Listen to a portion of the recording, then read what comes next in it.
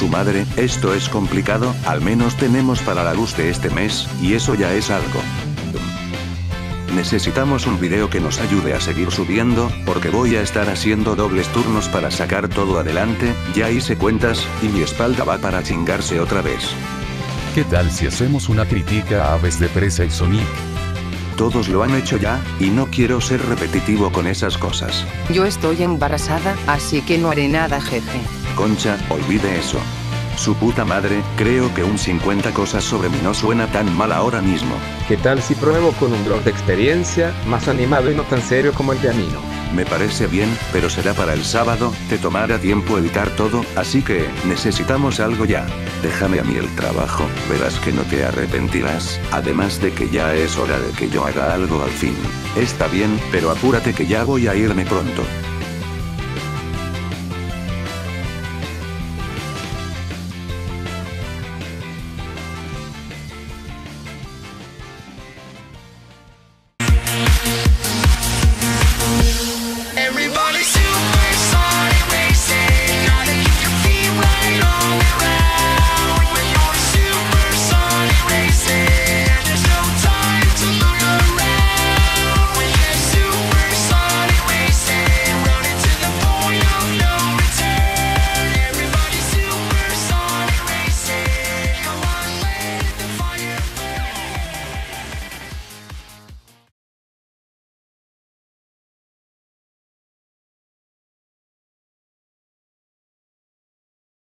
Camino de regreso en la espesura del bosque vivía una anciana flaca que tenía la reputación de ser la mejor mujer de magia en las montañas Ozark.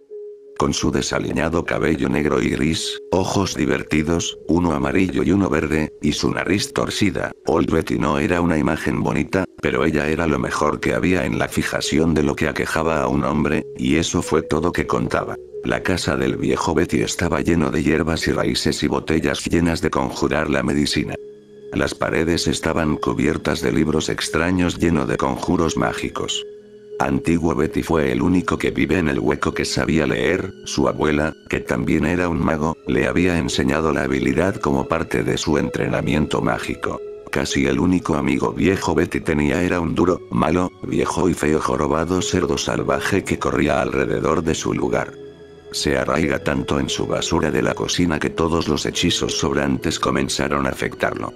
Algunas personas juraron arriba y abajo que el viejo cerdo jorobado veces caminaban erguidos como el hombre. Un compañero afirmó que había visto el cerdo sentado en la mecedora en el porche de la vieja Betty, charlando con ella mientras guisado algunas pociones en la cocina, pero todo el mundo descontado esa historia a causa del hombre que dijo que era un poco demasiado aficionado de luz de la luna, sonríe por el beso y solo le abraza lo más que puede por estar cansada. Raueat fue el nombre antiguo Betty dio el jorobado, refiriéndose tal vez a la forma en que la criatura fea parecía un poco a algunos de los cerdos muertos llegado el tiempo de carnicería en el escaldaduras o Yow. El jorobado no le importaba el nombre gracioso. Rau mantuvo tras antiguo Betty alrededor de su pequeña cabaña y el enraizamiento las obras de la cocina. Incluso había a pie de la ciudad con ella cuando llegó a la mercantil local para vender sus remedios caseros. Bueno, amigos de la ciudad llegaron a acostumbrarse a ver Rauead a Old Betty alrededor de la ciudad que se veía poderoso extraño día en torno a tiempo conducir cuando antiguo Betty llegó a la mercantil sin él. ¿Dónde está la cabeza Rau? El dueño le preguntó mientras aceptaba su canasta llena de pociones en casa remedio. El líquido en las botellas agitaba de manera a agitar como antiguo Betty dijo.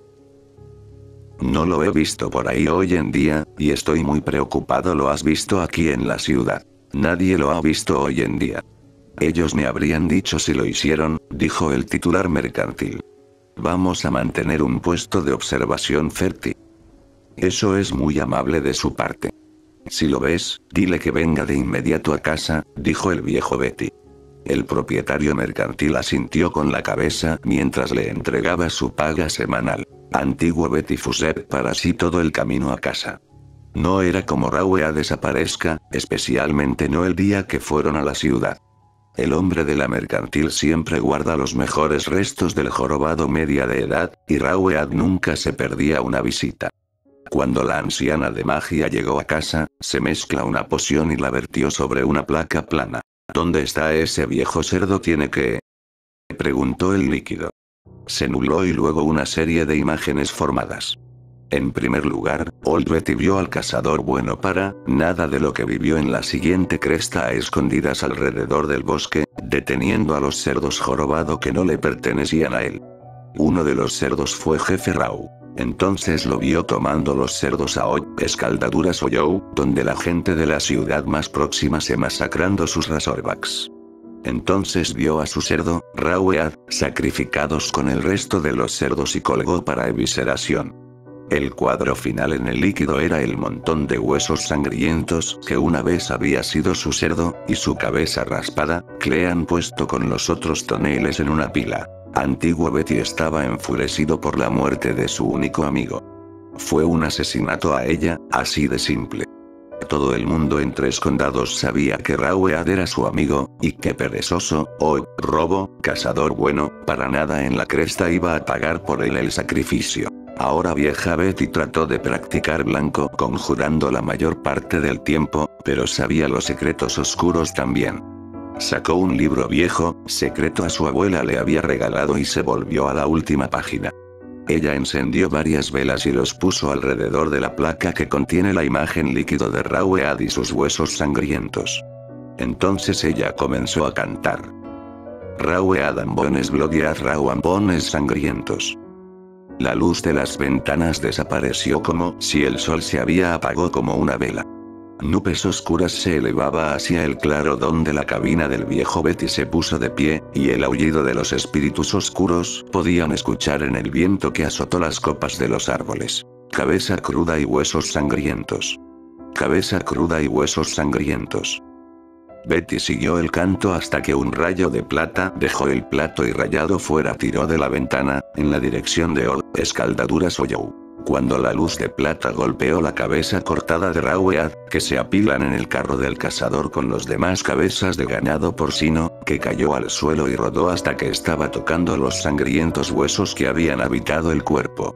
Como el carro del cazador retumbó distancia hacia la cresta donde vivía, el jefe Rau encantado gritó: «Huesos sangrientos, levantarse y bailar». Inmediatamente, los huesos sangrientos vuelven a montar a sí mismos en el esqueleto de un pie de cerdo jorobado en posición vertical, como Rauead menudo había hecho cuando estaba solo con el viejo Betty. La cabeza se metió en la parte superior de su esqueleto y Rauead fue a buscar por el bosque en busca de armas para usar contra el cazador. Pidió prestado los afilados dientes de una pantera de morir, las garras de un oso muerto hace mucho tiempo, y la cola de un mapache en descomposición y los puso sobre la cabeza de piel y huesos ensangrentados. Entonces Rauead encabezó el camino hacia la cordillera, en busca de que el cazador que lo había matado. Rau deslizó pasado el ladrón en la carretera y se deslizó en el establo donde el cazador mantuvo su caballo y el carro. Rau subió a la buhardilla y esperó a que el cazador devolviera a casa. Era el atardecer cuando el cazador entró en el establo y desenganchó su caballo. El caballo resopló con miedo, sintiendo la presencia de Rauead en el desván. Se pregunta lo que estaba perturbando su caballo. Por lo general, la calma. El cazador miró a su alrededor y vio un gran par de ojos mirándolo fijamente desde la oscuridad en el desván. El cazador frunció el ceño, pensando que era uno de los chicos locales que engañan alrededor en su establo. «Lando Gosen, ¿qué tienes esos ojos grandes, Fer?», le espetó, pensando que los niños estaban tratando de asustarlo con un poco de máscara loco. Para ver su tumba, Rauead retumbó en voz muy baja. El cazador resopló con irritación y puso su caballo en el establo. «Muy gracioso». «Ja, ja», dijo el cazador. Cuando salió del establo, vio Rauead se había deslizado hacia adelante un poco más lejos. Ahora sus ojos amarillos luminosos y sus osos garras claramente se podía ver. «Lando Gosen, ¿qué tienes esas grandes garras, Fer?», espetó. «Te ves ridículo». Para cavar su tumba, Rauead entonó suavemente, su voz un estruendo profundo que puso los pelos de la parte posterior del cuello de la cazadora. Se movió inquieto, sin saber cómo el niño loco en su loft podría haber hecho un sonido tan aterrador. Si realmente era un chico loco, ¿Te sientes un poco asustado? Corrió a la puerta y salió del granero. Raúl salió del desván y subió por el costado del granero detrás de él. Con apenas un susurro para revelar su presencia, Raúl corrió a través de los árboles y el camino a un grande roca de la luna. Se escondió en la sombra de la enorme piedra de modo que las únicas cosas que muestran eran sus brillantes ojos amarillos, sus garras de oso, y su cola de mapache. Cuando el cazador llegó al nivel de la roca en el lado del camino, dio un grito de sorpresa. Mirando Raúl, dijo con voz entrecortada. Usted casi noqueado el corazón nada más sacarlo de mí, chico loco Holanda Gosen, ¿qué tienes que hacer cola loca? Para barrer la tumba, Raúl tronó con voz encantada, haciendo eco a través del bosque, cada vez más fuerte con cada eco. El cazador echó a correr y corrió hacia su camarote. Corrió pasado el antiguo pozo de la casa, pasó la pila de madera, sobre la cerca en descomposición y en su patio. Pero sin procesar cabeza era más rápido. Cuando el cazador llegó a su porche, Raúl saltó de las sombras y se cernía sobre él. El cazador se quedó mirando con terror hacia Raúl, jefe de relucientes ojos amarillos en el jorobado feo tonel, su esqueleto óseo sangrienta con sus largas garras de oso, la cola de mapache de barrido y sus relucientes dientes afilados pantera. Lando Gosen, ¿qué tienes esos dientes grandes, Fer? Jadeó desesperadamente, tambaleándose hacia atrás desde la cifra horrible delante de él. Para comerte, como tú querías comer.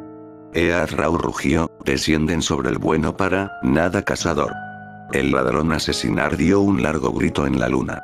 Luego se hizo el silencio, y el sonido de crujido. Nada más nunca volvió a saberse del cazador perezoso que vivió en la cresta. Su caballo también desapareció esa noche. Pero a veces la gente se ve Raúl deambulando por el bosque en compañía de su amigo viejo Betty.